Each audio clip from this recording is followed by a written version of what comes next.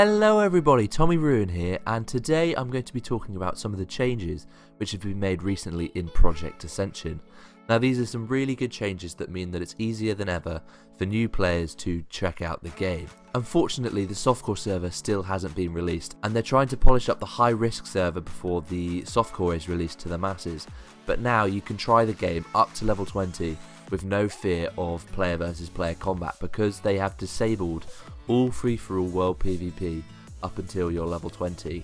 So before level 20 it's automatically disabled. You can turn it on if you want, but if you're trying out the game for the first time, I really recommend that you don't, so you don't get ganked and lose all your stuff. But it's disabled up to level 20, and then when you hit level 20 it will be enabled. This means that you have a good chance to try out the game before it is released. You can try up to level 20, see what the class choosing system's like, see how the questing works and all that.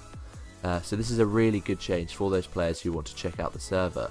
Also, they have removed the hunger bar. I don't think it was working as they wished, due to it just completely draining at level 60 in like 5 minutes. You had to eat constantly to remain full, and I don't know what that would mean in real life. You'd have to eat like a whole piece of cheese every 5 minutes. You'd probably end up morbidly obese.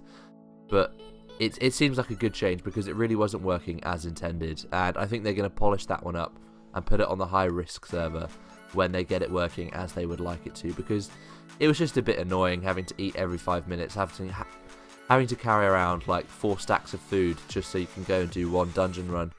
It just doesn't seem worth it. So it's good that they've changed that. It's good that they've recognised that people want that change, and it's good to see that they're going to be polishing it and getting it ready for general release.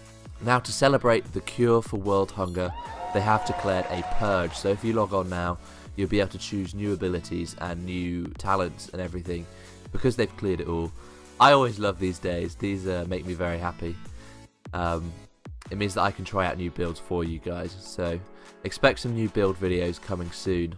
Now, they are going to be releasing a big patch soon, including things such as transmog and some big overhauls to feral druid forms, so cat and bear, and they'll also hopefully be fixing energy regeneration talents on rogues. So expect a massive patch coming soon. They say it's their biggest patch ever, and they're just trying to polish that one up so that can be released for everyone.